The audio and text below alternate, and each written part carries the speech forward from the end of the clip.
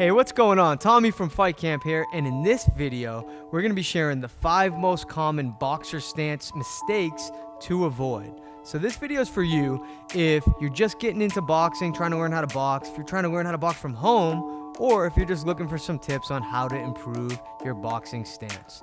Okay, so before we get started, I want you to let me know in the comments section below where you're currently at in your boxing journey and some of the things that you might be struggling with. Alright, so let's get into this. Mistake number 1 with the boxing stance that you see all too often with beginners is people who stand too square. So standing square is terrible for a number of reasons. Number 1, it lines you perfectly up to get hit with straight punches. It's not defensively sound. Reason number 2 is that it's going to rob you of a lot of your punching power. So if you already have weight that's distributed onto your lead leg and it's not evenly distributed, the punches from your rear side are going to lack that weight ammunition that you need to generate force. So here's an example. I'm standing in my stance and I'm square, right? And I have weight distributed on my lead leg.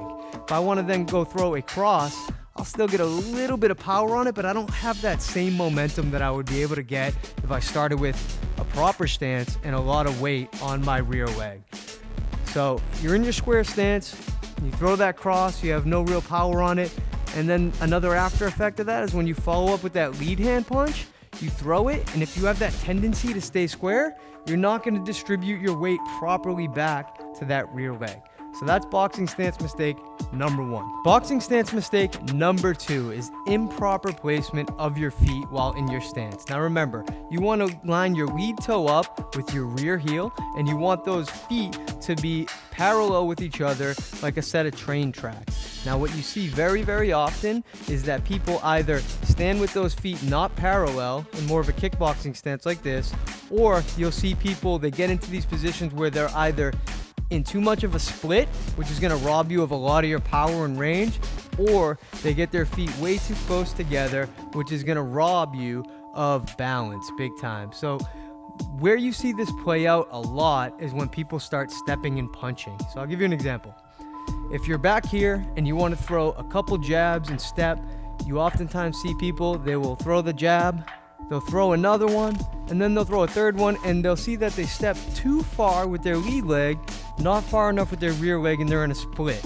The same can happen by bringing the rear leg in too much with each step. All right, common mistake number 3, standing up too straight, locking your knees in place, and sticking your chin way up in the air. It's something that you see all too often. Now remember, the proper way to stand is with your knees bent, your hands up, and every punch that you throw, you want to make sure that you tuck your chin in that punch.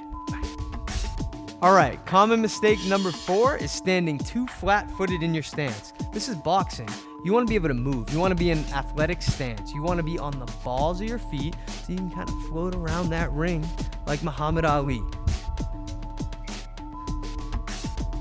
All right, common boxing stance mistake number 5 is leaving way too much weight on the lead leg, and this is something that I see a lot. It frustrates me. It's something that I try to correct in boxers the most. When you have all that weight on the lead leg, it's similar to being in that square stance. It leaves you very open, especially for those big right hands. All right, to review, the 5 most common mistakes with the boxing stance are: number 1, standing too square and leaving yourself open. Number 2, improper placement of your feet. Make sure that they're parallel to each other like a set of train tracks. Number 3, standing too straight up with your chin way up in the air leaves you open. Number 4, being too flat-footed. Be up on the balls of your feet so that you're ready to be athletic and to move around that ring. And then finally, number 5, having way too much weight on the lead leg. I see people boxing like this all the time with their head, lining their head perfectly up for that big right hand that they'll definitely get hit with if they don't fix it. So work on those common mistakes, polish up that stance, and thank you for joining me. All right, so we make new videos like this every single week. Subscribe, hit that notification bell so that you can be one of the first to know when we upload new content. I'll see you in the next video.